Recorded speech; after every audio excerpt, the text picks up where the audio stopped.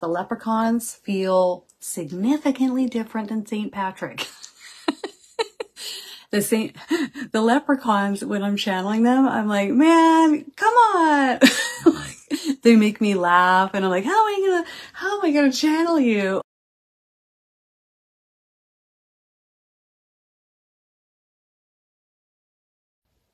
Happy St. Patrick's Day! Woo! It's always fun to have some fun on St. Patrick's Day. And you know, what's going on in the world is so friggin' heavy these days.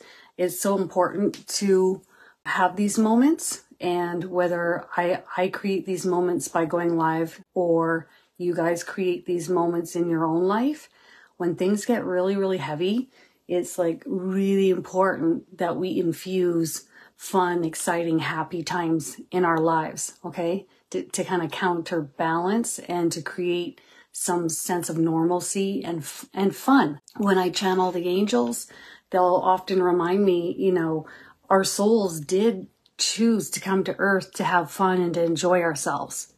It wasn't meant to be all doom and gloom, even though the unawakened ones are kind of running the show right now, okay? Just because they're choosing to be moving in a direction that isn't necessarily best doesn't mean that we have to follow suit. We get to choose if we're going to choose that path or not. So here we go. We're going to channel Saint Patrick and see what message he has for us. And then I'm going to read the channel guidance from the leprechauns, and you guys feel free to ask any questions you want at the end of this, okay? So I'm going to tell you what Saint Patrick feels like. I'm going to tell you how he's communicating through me. And then, of course, I'm going to relay his message for you. Okay? All right. So let's just see what he wants to say. You know, he feels very astute and polite to me. He's just thanking me, and he's doing this. And he's kind of bowing his head towards me. And he's saying the same thing that I hear the angels saying quite often during my sessions, my readings, which is for us to cherish these moments while they last. So, and they use the example of, you know, before COVID, did we know how good we had it? Then COVID hits, sanctions hit, inflation hits, and life is completely different since COVID on many levels, many levels. Whatever is coming is going to make some alterations to our experience on Earth, where we equate it to similar or like the monumental changes that COVID made for us on Earth. The other thing I'm feeling from him is like this deep, deep well of eternal peace. Like he's so embraced in source frequency, but he himself pools forth a lot of peace and tranquility and just this pure light from him. He says to me, I believe we haven't met yet, because I don't talk to him and I've never channeled him.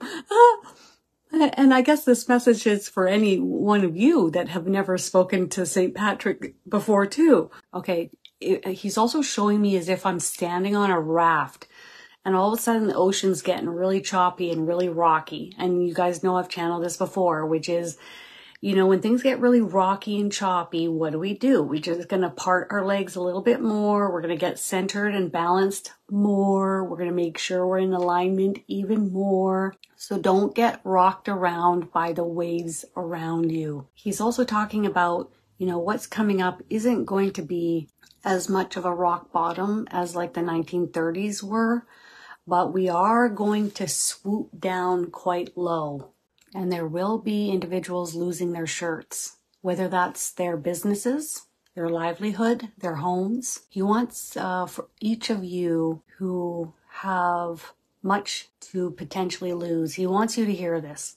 What goes out can come back in. Nothing is truly lost. So please see it in this way. When the money goes out, or when we lose certain material things, if we wish it, if we focus upon it, we can bring it back in. It may take a year or 2 or 3 or 10, but rest assured, what goes out can surely come back in. And he's doing this hand gesture. What goes out? If we lose anything, if we lose our shirts, remember, it can come right back in. And he's saying that it might come back in a different way than how it originally came to pass. So you may not buy your house the second time the way you did the first time. Or he's also talking about getting shelter in different ways. Some people are moving off grid. Some people are living outside the city. Some people are being given a house by their loved ones, or some people are being moved into their loved one's home with them. These are examples of how if we lose something and something goes out, then when it comes back in, it surely will, but it might look like or be slightly different than how it originally took place. He is encompassing Earth. He is here often. He is watching over the proceedings here. And I see him hovering, facing Earth with his hands outstretched like this. And I see him sending a lot of light from the palms of his hands towards Earth, adding to the large amounts of light that is already here, penetrating Earth and each of its inhabitants. What happens when we shine a spotlight on heaviness? It squirms, it gets uncomfortable. It's like a magnifying glass on an anthill. And he says that's what's happening right now. Egos are flaring, power-mongering, power-hungry individuals are acting up, and instead of cooling things down, they're feeding the flames. Don't be a part of the flame. Don't be a part of the bonfire. The ways in which he feels is best to reach him whenever you like is when you're going out for a walk in nature. He's also talking about if we ever feel like sitting in a sacred place, and this is a church, or it can be sacred land. It can be a place even out in nature that is sacred to you. These are the areas that are easier for him to reach you, for the energy is already imprinted with a lot of light in these regions, in these areas, so he can reach you a lot easier there. And he doesn't want any of us to worry or be concerned about what is going to transpire. Just know that, remember, when you're on the raft and the waves get a lot rockier, just part your legs a little bit more to get more balance. Eat a more high vibrational diet. Go for walks out in nature. Exercise. Meditate. Sleep more. And if you can't do this, if you can't sleep more, if you can't take a nap, ask your team to help make it happen. He's talking about the governments trying to help their citizens during this time coming up, but it'll be, I guess we could use the words piss poor or not enough. So lean on each other, lean on yourself, and for goodness sake, lean on us. Lean on us. Complain to us. Talk to us, ask us to help you with whatever you need help with. And he says, this is Saint Patrick. So I'm going to move to the guidance from the leprechauns. The leprechauns feel significantly different than Saint Patrick. The leprechauns, when I'm channeling them, I'm like, man, come on. They make me laugh, and I'm like, how am I gonna channel you? You're making me laugh so hard all the time. And I noticed that there was two of them. So you had the one really focused on channeling through me, and then you had the second one piping in. So I had the one and then the second one chirping.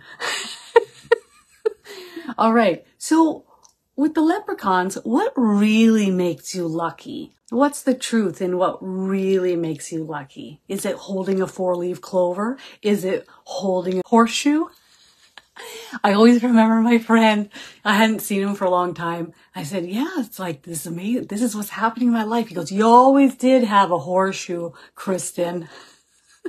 I'm like, couldn't possibly be manifestation and positive thinking. No. But that's how the more unawakened will see me, right? They're like, oh, you always were lucky. They won't see that I've done any kind of changes within myself and focused on what I want to create. Maybe I created a manifestation list or a vision board. No. I did the Abundance book by John Price. No, he wouldn't believe that. Okay, what really makes you lucky? We think of it more in terms of who has faith, who trusts and knows that good things come to those who believe. And I got a big smile with that. Wit and humor can only get you so far, you see, Kristin. If you believe you are lucky, then you are. Like attracts like, just like the law of attraction. You see, as soon as I talk up to them about who's lucky, what makes you lucky, what do? They move right to like attracts like. What are you focusing on? And it's the law of attraction. It's just that simple. If I'm sitting and worrying about debt and what I owe or what I need to pay, I'm going to choose moments throughout the day where I'm not focusing on it. So I'm going to do things like go sit at a coffee shop, go out for a walk, meet some friends, maybe go see a movie.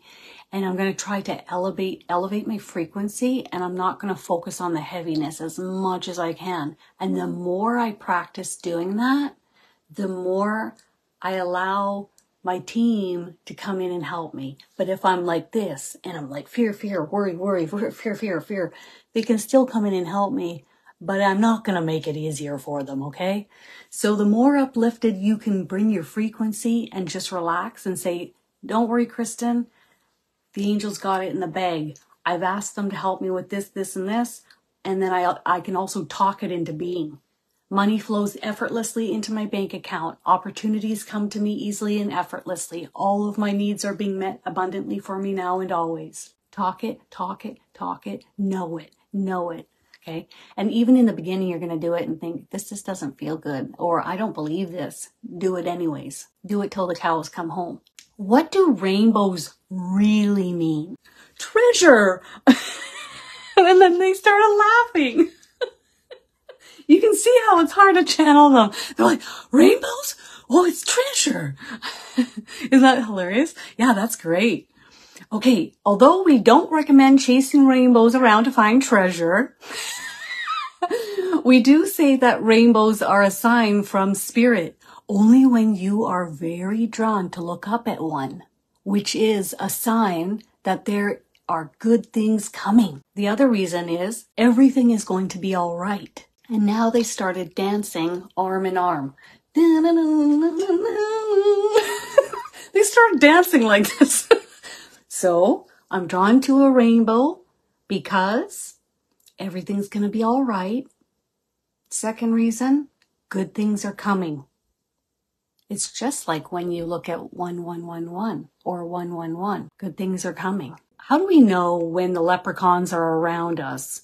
What will we notice? The answer to this is a youthful feeling, smiling, happy, like dancing and singing, an overwhelming feeling that everything is going to be all right. Take some time for yourself. You deserve it. And don't worry about the past or the future, for those times have either gone or haven't come yet. Know that we wish to uplift your spirits and help you feel whole again. And then I saw the second one go, yes, that's good. Or the first one's shoulder. And what message do the leprechauns have for us? So the message from the leprechauns is, sure, as the days gone by, the days ahead will too. So try your best not to worry or concern yourselves with what is, for it, just like everything else, will surely pass along in time. Just like we said, above, humor and wit will only get you so far. So will good looks. So remember to be kind and nice to one another. Give a person a smile when you see them, and know that you are well looked after. And for goodness sake, please ask us to help when you need it, Too many of you are struggling without asking for help. Know that the days will flow by in the wind, and you will make it through to the other side. The other thing we wish to make note of is a lot of these tumultuous days are taking place for a reason, and these reasons include to make new legislations, rules, to be heard, and to be listened to be treated fairly and kindly. So, Brock, what are your thoughts on St. Patrick's Day and the fact that he chased the snakes from Ireland, and that was the hunting down and killing of the Druids and their knowledge? Okay, so the first thing that I get from him is every person or grouping of people, religion, or even non-religious people, they have their time on earth, and some come and they produce themselves. They produce their artwork, their knowledge, their written word, their tapestries, their beliefs, their faiths. And he's talking about them having their time. And for some of them, they're not meant to last forever. He's saying that he's really quite amazed that some of the groupings of people and their knowledge base or their belief systems have kept intact for this length of time on earth over centuries. And that's all he wants to say about it. It's similar or like when I've heard Archangel Michael, and he wants me to talk about this. This is the only reason why. St. Patrick is reminding me of something that I channeled from Archangel Michael in the past, which is people are worried about animals becoming extinct. And the message there was, there have been many animals that have become extinct over many years here on Earth, and in the future there will be many more. So to think that something is going to last forever, it's a nice idea and concept. But the reality is, unless things change on Earth and they change drastically rather than slowly and gradually, then we're going to lose more species on Earth. And it's similar or like this. St. Patrick also wants to make it known that he doesn't think lowly or less than about any groupings of people or anyone whatsoever. If we have these belief systems that's of our choosing, that is not of his. He has fully transitioned and crossed over into the light, and he sees Earth and each of us and everyone here as a unified field of light. It's just here on Earth, we're on the outer edges of that field of light. So it's extra important to keep your frequency higher in this lower dimensional realm, you see. You can see my eyes kind of change a little bit there. That's because he's funneling his energy through my eyes. Yeah, just temporarily. So Cleo has a court proceeding starting Tuesday. Feels real heavy. I feel like I'm stuck or trapped. Okay. And I even feel tightness in my head. It's not cut and dry here, is it? I don't know what this is. It feels convoluted, or like if you get an inch ahead, it's almost like it's interceded, or maybe there's more court cases here than what needs to be. What they're asking for you to do is to bring Jesus in on this, to help resolve this, and to bring clarity and justice. I don't feel like it's going to be a closed, easy situation. Am I right? You're telling me I'm right? It's almost like if you get in 2 steps ahead, somebody tries to go in and stop you, maybe take you to court again, and we go to court again and look at the games and round and round and round and round and round. And it's a real feeling of stuck or trapped. And so what we have to do when things are out of our hands and we really need help, and I don't say this from a religious standpoint, I'm telling you the soul of Jesus can really step in and help you in ways you can't even imagine. And not only you, but everyone involved. He's a pro. He's like a big bro. And let me tell you, I didn't want to work with him. So this speaks loud and clear with me knowing and seeing what he's been able to do for other people. So you really need to ask him to come in and help. In fact, what I would do is I'd say, Jesus, please come and help me in all areas of my life and just get it all covered. Yeah, you feel stuck and the charges are falsified. Okay. Bring in Jesus. He's telling me that you feel very stuck and heavy in your mind, your thoughts. It's really important that he comes in to transmute a lot of this and help free you. And he says, don't worry. And he is talking about things getting cleared out, cleared away. Sometimes if we don't move things out of our lives, then what happens? Other things happen in our lives that clear them out for us. So for example, I couldn't clear alcohol out of my life. So what did I do? I started working with Jesus, and I started to really focus in on that.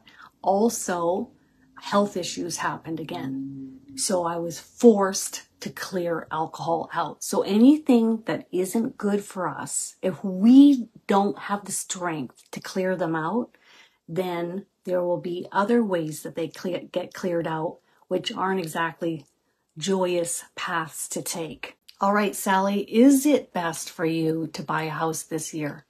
Or is it best to keep renting? Renting for now. We need to be given a little bit, there needs to be a little bit more time for optimal momentum. What does that mean? They don't want you to be, when you buy a house, you're like, I bought a house, but now your house broke. You get by month to month. Life isn't as easy. Everything's breaking down. Maybe you have to pay sewage, taxes, property taxes, hydro, gas, water, garbage. You see how that adds up? So what they're talking about is momentum in the sense of when you do go into it, that you've got financial momentum, whether that's only you or your partner, or maybe there's a little cottage on the property and it generates $2,000 a month.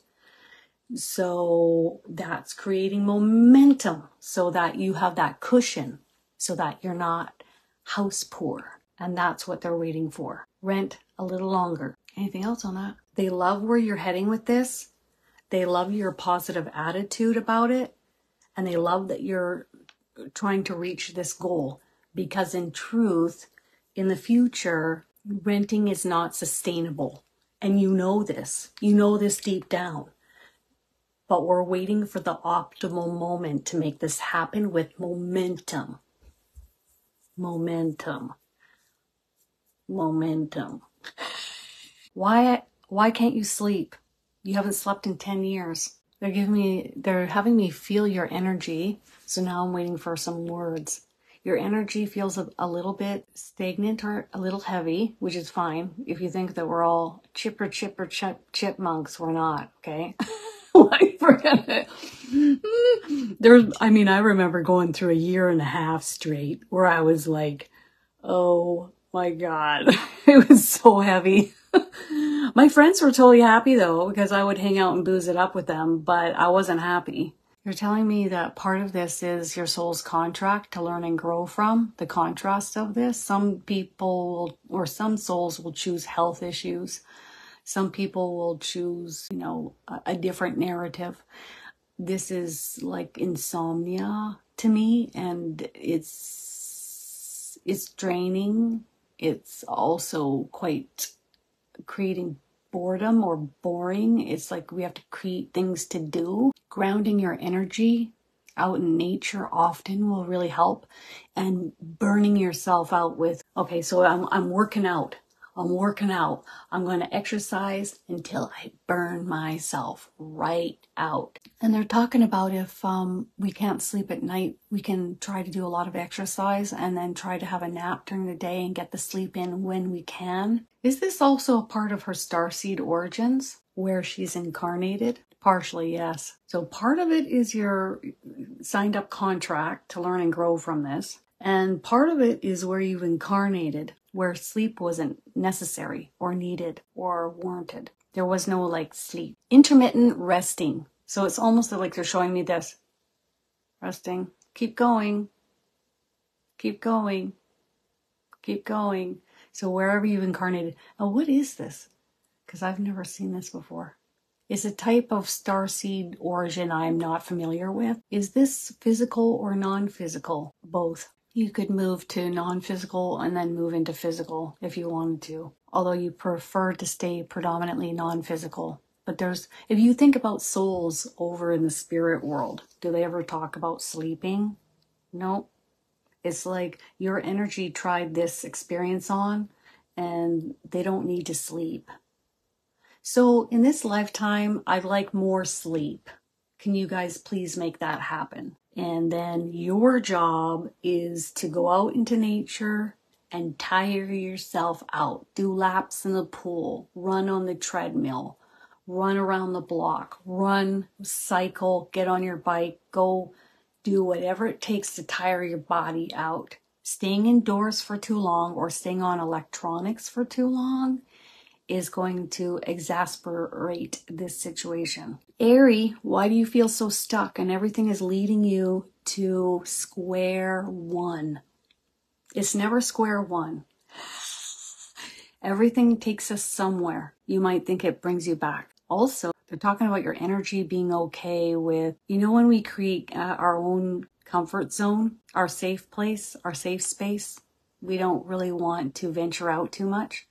So although maybe new things are tried, you're also okay with being in your comfort teepee. When we were little kids and we play in the tent or we make a teepee in the living room and we loved it. Man, we used to hook the TV up right into the cushion fort that we created. And we lived in there for weeks. And it was the best thing ever. Sometimes my mom would make fudge and we'd be sitting in there shoveling in the fudge watching TV and we could just spend days and weeks in there, man. But it was comfortable. They like that you're stretching yourself. Anything you try that's new or different is a good thing. And they applaud it. I'm really kind of set in my ways. I have my thoughts and they're set. I have my way of being, my comfort zone. You're saying totally with laughing? Okay. But that's your energy. I mean, I see other people on, online and they're just happy getting off work, going home, eating a pizza, hanging out, lounging on the couch. That's what they want. There isn't anything more than that. And the interesting thing here about your angels is no one's pushing you to come on, get up, get out there. I mean, yeah, try some new things if you like, but no one's making you or telling you have to. Is there any other guidance here? What's going on up here in your thoughts? Is it more criticism or woe is me, life sucks? Why am I going to bother trying? So we need to shift that. And you're the only one that can do it. So catch yourself when you do it, shelf it, because it ain't serving you. It ain't doing you no good. And then that will leave room for more high vibrational thinking to come in. And when that starts happening, then you're going to feel like you want to get up and get going. And then the things that you try will stick. Otherwise, we're going to resort you back to being comfortable and happy, content, doing what you've always done. We're all starseeds. Everybody's like, am I a starseed? Am I stars? I haven't met someone who isn't a starseed yet. It's just your starseed origins is something different than I haven't experienced before. With Violet's other starseed origins, what are they? Earth, human. I think she got that.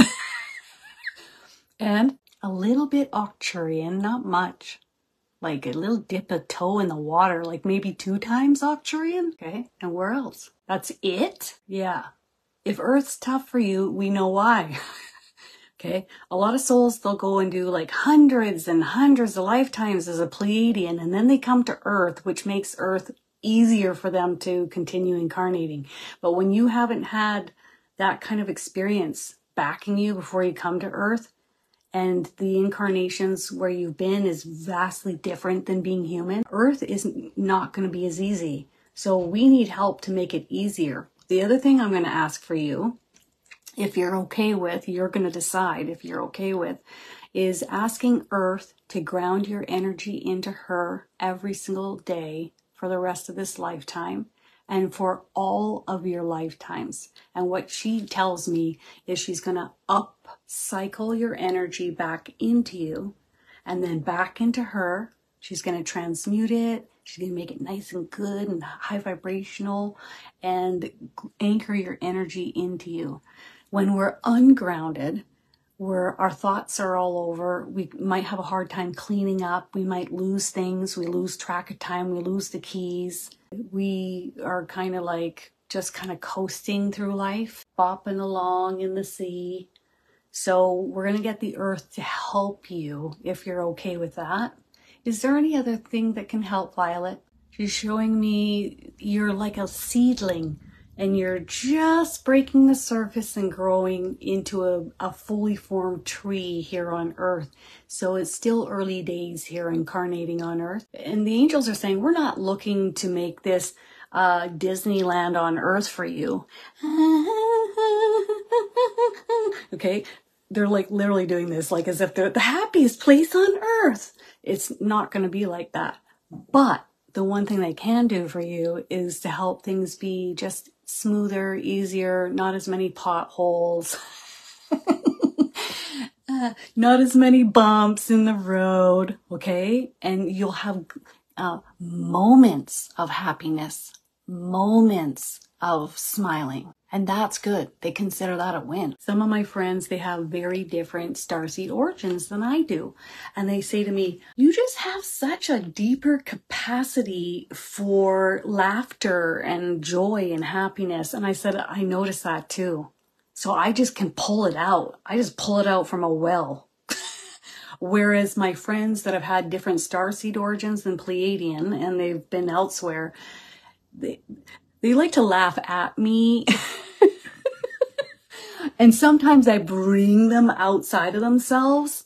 But other than that, they don't have that depth or that well to draw upon. And that's fine.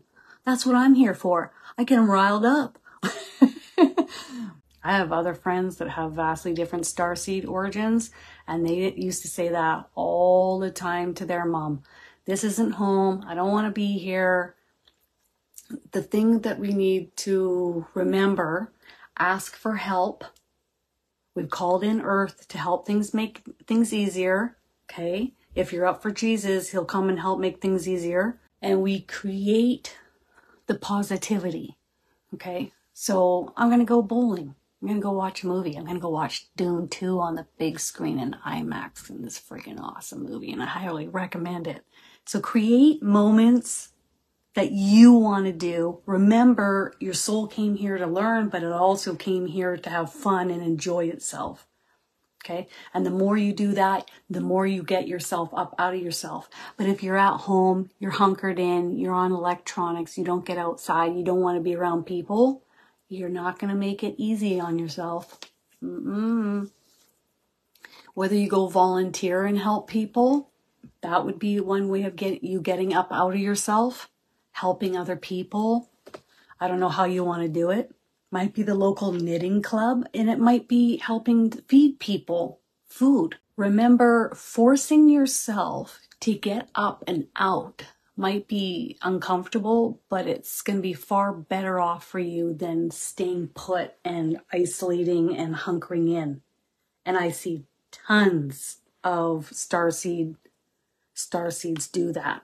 And it doesn't make things easier on the long run. It affects mental health. You got to get up and you got to get around other people.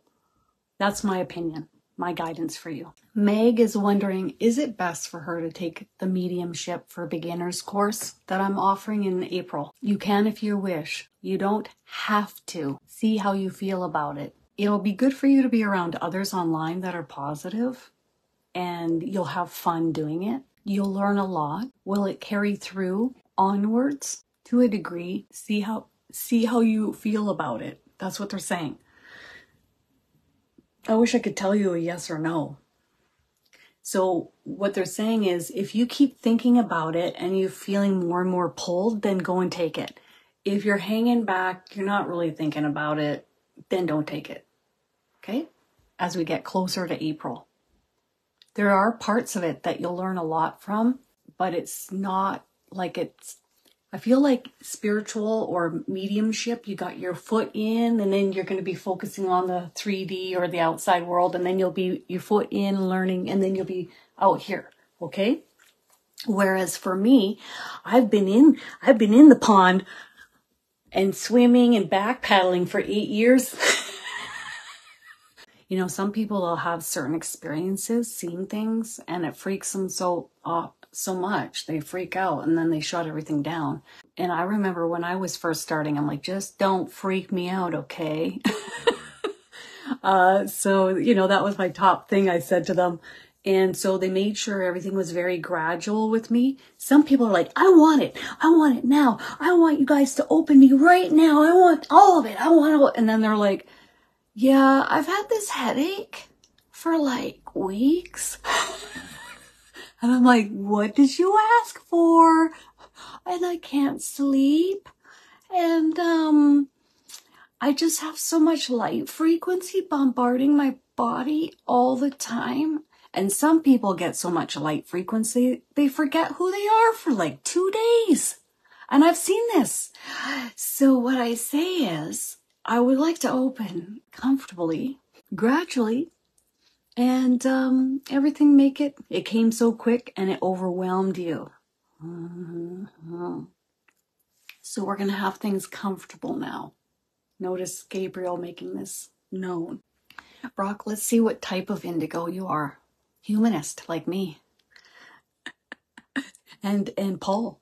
Yeah, so indigo humanist. You... they're really complimenting you here. You have a lot to say, and you speak it eloquently or well. You don't throw your opinions down people's throats. You just lay it out there if they want to hear it or not during moments that you feel are best. And I don't get that you try to change people, which is good, because as indigos, we love to do that. I mean, if somebody comes to me and they're asking me, well, yeah, then I'm going to move in that direction. But otherwise, I'm not going to try to change people. They're telling me that there are a lot of, like, they're showing me as if I'm looking at tree roots. And this is your path ahead. And I see all these tree roots. And some of the tree roots are really lit up with brilliant white light. And the paths ahead for you are divinely guided and are bringing in a lot of light and good things to come. They just got a big grin on their face and they're talking about you finding a partner. The right one, the right fit. Another indigo as well. It's almost, I feel this is what your path ahead feels like. Things are getting really good. Wow, things are really good. Wow, things are even better. They're even better than I even imagined. Oh my God, things are even better. Okay, so it's a layered effect. It is time for me to go, guys. I had an amazing time with you guys. It was like friggin' amazing. Have an awesome weekend, and I will see you next Thursday where we're going to be bringing in your spirit guides and channeling any guidance for you on relationships. This could be relationships with family members, relationships with friends, relationships with partners, anything you need help with your loved ones or people or your boss. Relationships. Also, select dates available until the end of the month at 20% off if you'd like to schedule a reading. And next Sunday is the Akashic Records class for only $20. Can't wait. You guys have an amazing weekend, and I'll see you this week. Bye.